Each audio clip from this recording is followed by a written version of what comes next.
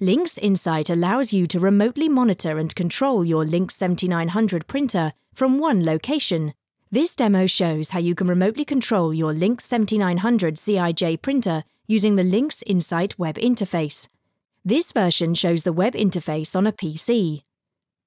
Each Linx 7900 printer which is connected to your network can be controlled by typing its own IP address into your web browser. The status screen allows you to quickly check which message is printing. You can start, stop, or pause the printer remotely, and you can quickly check the fluid status of the printer and the length of time until the next service.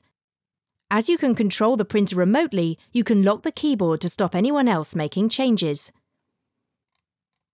The message selection screen allows you to remotely change the current message being printed. And you can preview the message before changing it to reduce the risk of coding errors. In the Message Store screen, you can control which messages are stored on the printer.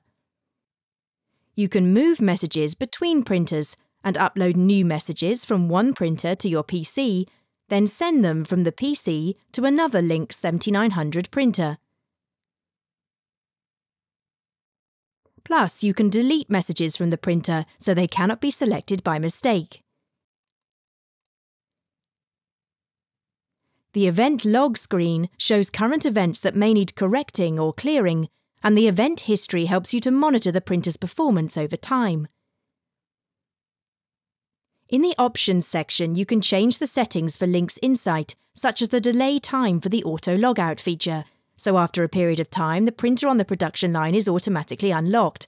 This then allows operators to make changes to the printer on the production line. The Help section gives a useful reminder of the features of Linx Insight.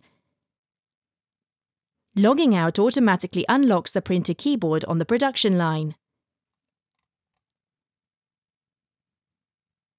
So, Linx Insight allows you to manage the messages on your Linx 7900 printers without visiting the production line. And as you are doing this from one central location, it will improve the productivity of your production line and also lower costs by reducing the risk of coding errors.